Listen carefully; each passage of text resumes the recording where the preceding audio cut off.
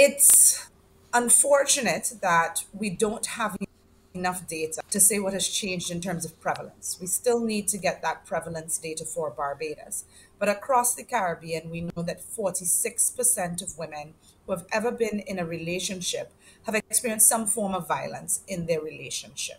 We also know that during the COVID-19 pandemic, reports, which is a little different than prevalence, because this is a very underreported incident and occurrence.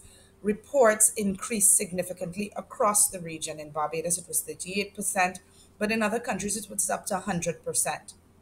Those reports have gone down since the end of the lockdown.